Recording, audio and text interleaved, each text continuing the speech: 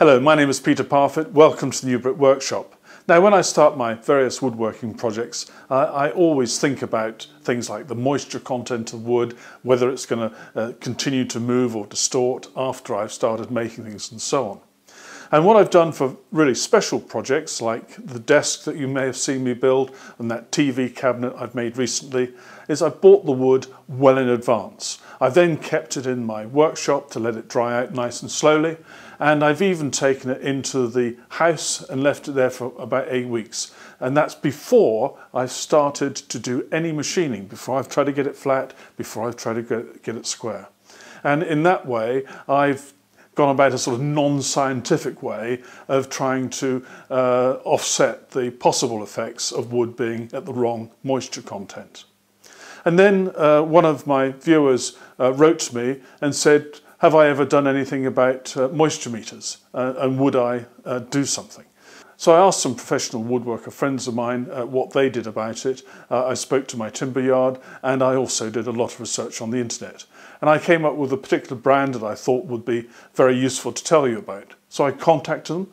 They are Wagner in the United States, and they very kindly sent to me one of their moisture meters so that I can tell you a little bit about measuring moisture content in wood, and I'm going to tell you about this particular meter as well. But first I need to give you a little bit of background theory. It's very simple. Basically what we're trying to achieve when we dry wood out is to get it to the same moisture level as the humidity in the environment where it's going to be used. And if that's your house, then you've got to bring that moisture content down probably quite a reasonable amount.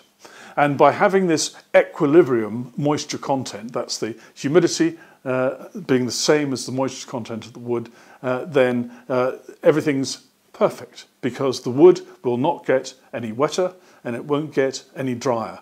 And in those circumstances, the wood will be very stable. Now, a piece of wood, when it expands or contracts, does it mainly across the grain. So if this piece of wood, it's a piece of walnut, were fairly damp or wet, then as it dried out, so it would shrink more across here than it would along the length or along the grain. And that's why when we have raised panel doors and panel work in houses, that the panels themselves are not glued in to the frame. That way the panels can move around as they expand and contract, and there'll be no stresses and strains on them, which means they're less likely to crack or distort. Now, when things really go wrong, these sort of things happen. You get these sort of splits or shakes. You can get the wood which distorts this way, cupping and so on, and all sorts of other things can go wrong. Distortion and twisting and so on. Now, the individual piece of wood and the way it's been cut from the tree can make a huge difference to the way that it behaves as it dries out. Now, if you look at the grain here, it's going across like so. But as we get towards this part, so you can see the grain is more curved, and that's as it's getting closer to the center of the tree. And what tends to happen with this type here is that it's going to cup more, it's going to twist round on itself a little bit more. Whereas when the grain is going across the piece of wood as it is here, then the effects are not going to be quite so dramatic. And between the two of these, you can sometimes get a lot of distortion because this piece is trying to do one thing and this piece is being relatively stable and not wanting to do anything at all. Now, there are two ways that moisture meters go about their business. One way, which is quite invasive, is to have the type of meter which you may have seen them with a couple of prongs. And what you do is you jab those two prongs into the piece of wood, and they have to go in a reasonable amount, and then the machine measures the resistance between those two probes that have been pushed into the surface of the wood. Now, that may be all very well if you've got rough timber that is going to be machined substantially before it's finished, but there are times when you want to measure the moisture content at a later stage after you've given it an initial plane around like this. So that method can be pretty invasive. And also it has the problem that no matter how hard you try, when you try and stick those prongs in, they're not going to go very far. And therefore, when it's measuring the resistance, in other words, it's making its assessment of the moisture level, it's going to do it close to the surface. Now, there's another type of meter, and the one that I'm very grateful for Wagner sending to me is this one, and it's got no contacts at all. And it uses a different type of technology. It's got a sensor surface here, and it uses a sort of capacitance measurement process, and it's sending effectively an electric field into the wood, and it goes in quite a reasonable way. And because it doesn't have those prongs going in, it's not going to damage the wood. It's not going to give you a shallow reading. It's going to give you a truer reading. And also, it can be used much more quickly.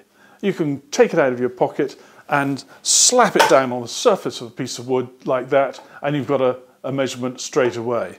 And if you want to go up there, you go up there, go down there, you go down there. And you can measure the moisture content as quickly as I'm moving this around right now.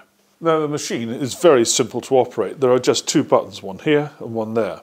The left-hand button is the on-off button. You just press it once, like so, and immediately it displays the firmware setting of the machine.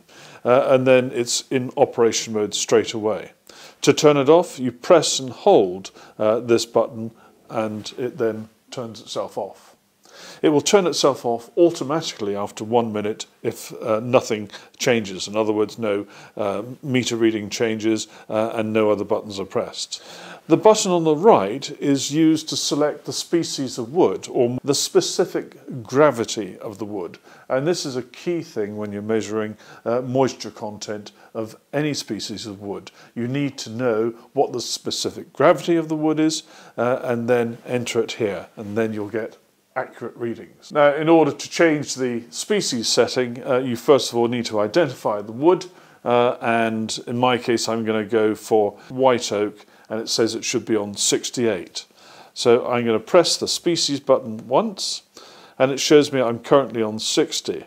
Now if I press this button just one click at a time, it's going to go up by 1 notch each time, and there is my 68.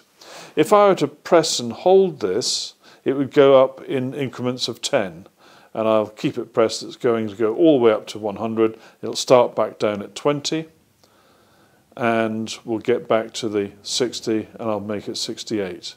There's 60, and then just 8 little clicks like this, and that's on 68. So we're now ready to measure our wood. And here's my piece of oak. And you can see I'm now taking readings quite satisfactorily. It says in the instructions you should press this onto the surface of the wood with a firm pressure. But you can certainly move it around and get the readings at different parts of the piece of wood. And Wagner have created a free app which will go on your smartphone, and amongst other things it's got the instructions for the various moisture meters. It's also got all the specific gravities of a huge variety of species of wood. Now, they do tell you to make sure when you're putting it on the surface of the wood, make sure the surface of the wood is not soaking wet. If it is, dry the surface off and let it just dry a little bit more in the air for a few minutes. And also, if you're going onto rough sawn timber, you will need to press down to get a truer reading, and on a smoother surface, you don't need to press quite so hard. And you can just slide this around and get continuous readings as you go. Now, there's one demonstration which I thought was quite fascinating. I saw it on the Wagner website, and that really just shows you how deep the machine goes when it's making measurements. I've got a relatively thin piece of wood here, and you can see the reading I'm getting. Well, I'm now going to put my hand on the other side. My hand, of course, is a source of great wetness. And there we go. You see how that reading has changed? I'll move my hand away, and now it's gone back again. So that shows the penetration of this technology. The capacitance technology means it's going far deeper into the wood, which means you're getting a far truer reading of the moisture content.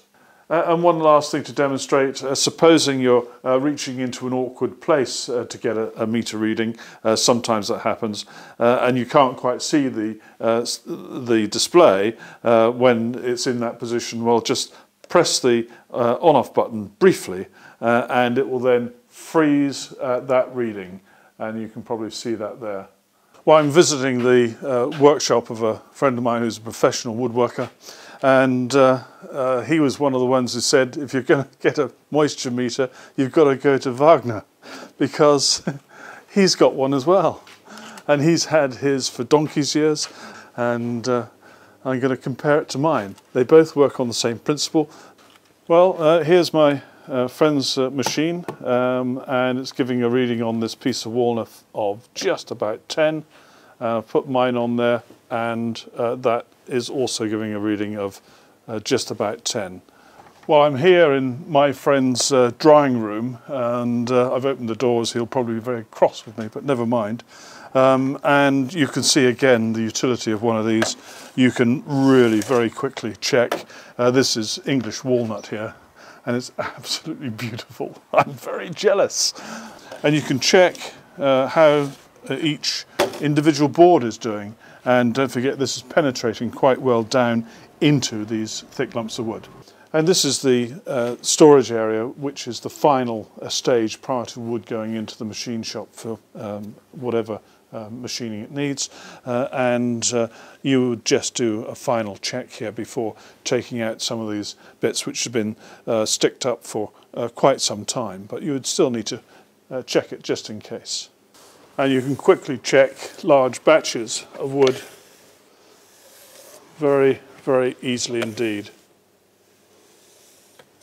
So I'm taking advantage whilst visiting family down here in the West Country to drop in at my favourite timber supplier, Timber Source of Frome. And they're allowing me to have a wander around their stacks of timber with the Wagner in my hand. Excellent.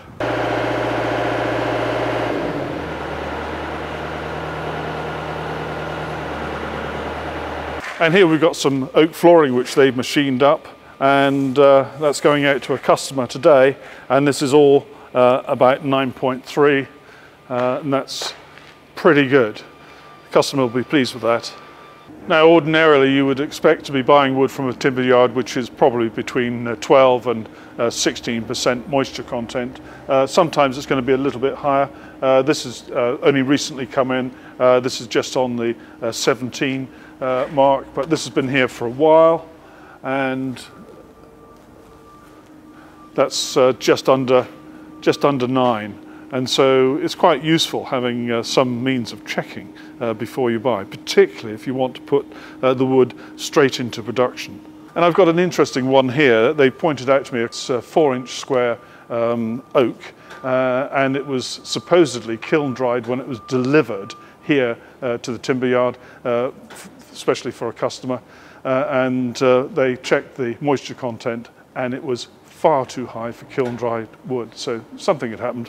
But that's the advantage of a moisture meter. You can check, and you can probably see this is giving a reading of about 28%, which is crazy. That's far too much for a staircase construction. There we are.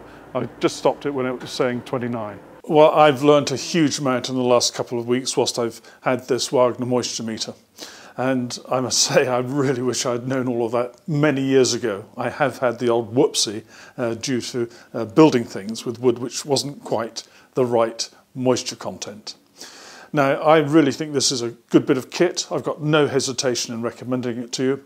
I'd like to just give a quick thank you to Nisa Gallagher from Wagner, who's helped me set this up, and also to Gavin Wiley of Havwoods in the UK, where this has come from. Thank you very much for watching. Take care. Bye-bye.